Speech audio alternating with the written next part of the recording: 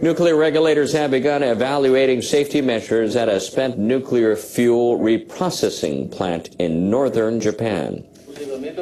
The plant's operator, Japan Nuclear Fuel Limited, applied for the check earlier this month. Nuclear Regulation Authority, or NRA, officials will investigate whether the plant in Rokasho Village conforms to new stringent safety guidelines adopted in December. An official from Japan Nuclear Fuel says it has raised its estimate of the scale of earthquakes that could hit the plant. The company plans to install water pumps and spraying equipment to prevent hydrogen explosions. NRA Commissioner Toyoshi Fuketa says, unlike nuclear power plants, fuel reprocessing compounds house several types of facilities. He says they all require different safeguards. Fuketa says the NRA will study the facility's characteristics to assess just how prepared it is for a serious accident. The company officials see the Rokasho plant as playing a key role in the country's nuclear fuel recycling policy. They hope to pass the screening in October. But it is unknown how long the assessment will take. Work on the project has already been postponed 21 times.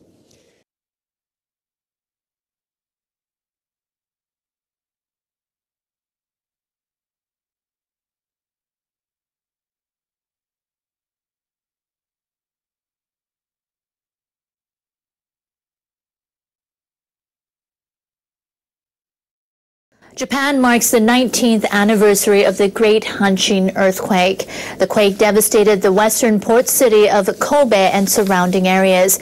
Various commemorative events are planned to remember the calamity. Over 6,000 people died.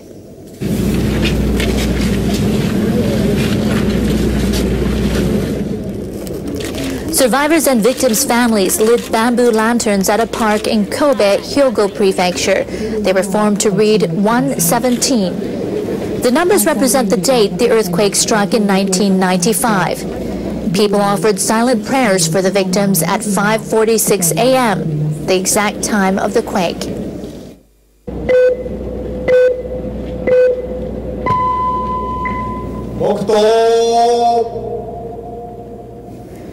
Kobe citizens also laid out a set of lanterns to form 311, representing March 11, 2011. That day, a giant earthquake jolted eastern Japan.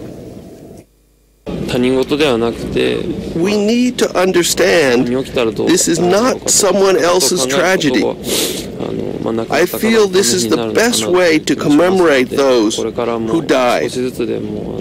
I'll never forget this disaster.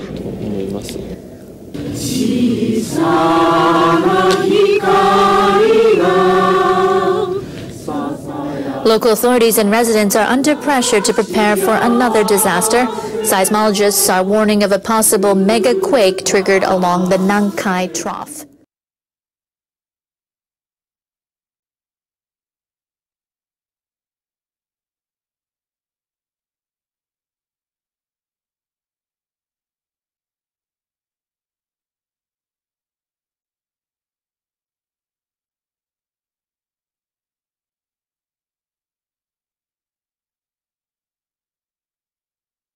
Fukushima, an ongoing warning to the world. I'm Amy Goodman, host of Democracy Now! With my weekly Breaking the Sound Barrier podcast. This week, Dateline, Tokyo. I write these facts as dispassionately as I can in the hope that they will act as a warning to the world. So wrote the journalist Wilfred Burchett from Hiroshima. His story, headlined "The Atomic Plague," appeared in the London Daily Express on September 5, 1945. Burchett violated the U.S. military blockade of Hiroshima and was the first Western journalist to visit that devastated city. He wrote, "Hiroshima does not look like a bombed city. It looks as if a monster steamroller had passed over it and squashed it out of existence." Jump ahead 66 years to March 11, 2011, and 600 miles north to Fukushima and the Great East Japan earthquake, which caused the tsunami. As we now know, the initial onslaught that left 19,000 people dead or missing was just the beginning. What began as a natural disaster quickly cascaded into a man-made one, as system after system failed at the Fukushima Daiichi nuclear power plant. 3 of the 6 reactors suffered meltdowns, releasing deadly radiation into the atmosphere and the ocean. 3 years later, Japan is still reeling from the impact of the disaster. More than 340,000 people became nuclear refugees, forced to abandon their homes and livelihoods. Filmmaker Atsushi Funahashi directed the documentary Nuclear Nation, the Fukushima refugee story. In it, he follows refugees from the town of Futaba, where the Fukushima Daiichi plant is based, in the first year after the disaster. The government relocated them to an abandoned school near Tokyo, where they live in cramped, shared common areas, many families to a room, and are provided 3 box lunches per day. I asked Funahashi what prospects these 1,400 people had. There's none.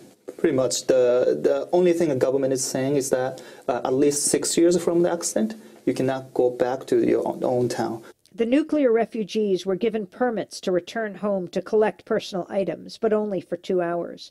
Like Wilfred Burchett, Funahashi had to violate the government's ban on travel to a nuclear-devastated area in order to catch the poignant moments of one family's return on film. He explained how the family gave him one of their 4 permits to take the trip.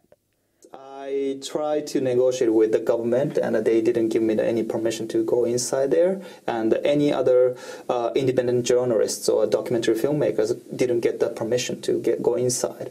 But I got along very well with this family from Futaba, and they gave me, okay, maybe we go back in there, and then we got 4 permits, and then we are just using 2. So why don't we come together? He snuck back with the family on their short trip. The Japanese government's refusal to grant Funahashi access is indicative of another significant problem that's emerged since the earthquake: secrecy. Japan's conservative Prime Minister Shinzo Abe enacted a controversial state secrecy law early last December. Here in Tokyo, Sophia University professor Koichi Nakano says of the new law, It, of course, concerns primarily security issues and anti-terrorist measures, but in the parliamentary exchange, it became increasingly clear that the interpretation of what actually constitutes state secret could be very arbitrary and rather freely defined by government leaders. And, for example, anti-nuclear citizen movements can come under surveillance without their knowledge, and arrests can be made. Since the nuclear disaster, a forceful grassroots movement has grown to permanently decommission all of Japan's nuclear power plants. The Prime Minister at the time of the earthquake, Naoto Kan, explained how his position on nuclear power shifted.